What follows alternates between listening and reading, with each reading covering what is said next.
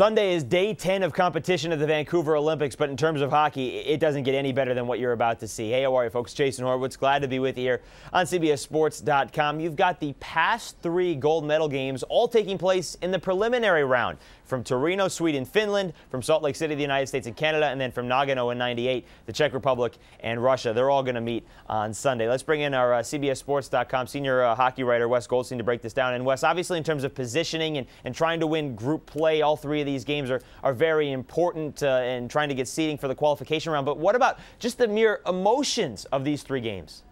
Well, I think that's really critical because really when you come down to these games in the Olympics, this is what the players are playing for. There's pride, there's emotion, there's the love of the country. This is not about money for any of these guys. This is about what's real and playing the game for its purest sense. And these are real rivalries to these guys. Going back to Europe and the North American rivalry, these teams have an intensity that there's going to be coming through on Sunday, and I think you're going to see some pretty good action. And the Americans have said that there's no misunderstanding about it. They know that they will be absolutely hated come Sunday against Team Canada and much throughout the tournament. But in terms of this game, there's this feeling that, maybe the U.S. is right there with Canada despite all the young players going up against all the stars that the Canadians have because of the 3-2 shootout win that the Canadians had to have against the Swiss. Do you feel that way?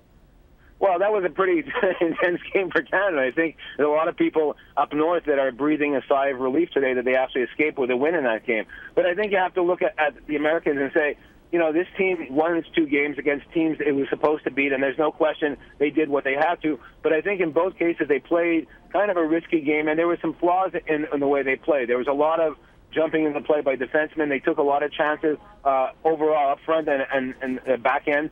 They ended up giving up a lot of odd man rushes and 2-on-1s, 3-on-2s.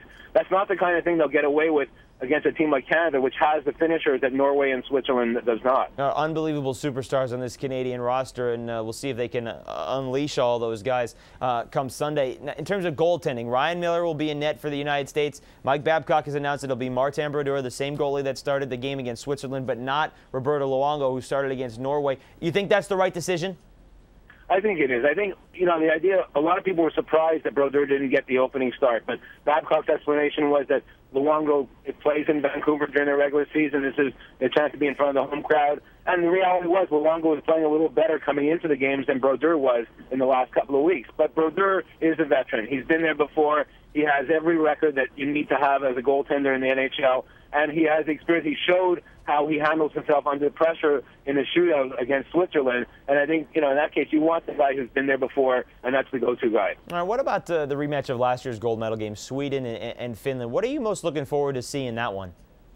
Well, certainly, I'm interested in seeing how Peter Forsberg play even more. I mean, he's back in this tournament. It's the first time we've seen him in North America in I guess, probably 2 years right now. And he looked good in his first game. And, where he's at and what this team can do, because this team has a lot of NHL quality players. It's basically entirely made up of entirely of NHL players.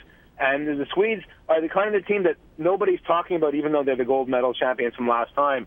So I think to see how they handle themselves and prepare themselves to go into the qualification and playoff round is going to be really interesting. And Teemu Selanne, in terms of for the Finns, depending on what happens in their second game here on Friday, he may either already be the all-time Olympic points record holder, or he may have a chance to pass that come Sunday in this game against Sweden. And the other one, you said you're looking forward to seeing Peter Forsberg for Sweden. You got to be looking forward to seeing even more of Jaromir Jagr for the Czech Republic against the Russians. Oh, absolutely. Jagr, I think, really, he's the kind of guy that throughout his career could carry a team on his shoulders. You wonder if he can still do it at age 38, but given the way he played in the first game and the enthusiasm that he is taking into this Olympic tournament, just the way he came up during the opening ceremonies, carrying the team flag and everything, this guy's excited to be here. He's excited to be back in North America.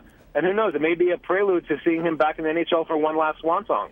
Maybe. That's certainly something to think about. It's also a huge game for the Russians after losing to Slovakia in a shootout on Thursday night. Wes Goldstein, thank you very much. Sunday should be great. We appreciate it, but we'll look forward to talking to you again. All right, folks, for more on these 3 games and everything that Wes is writing about them and the entire Olympic men's hockey tournament, keep it right here with CBSSports.com. I'm Jason Horowitz. Take care, folks.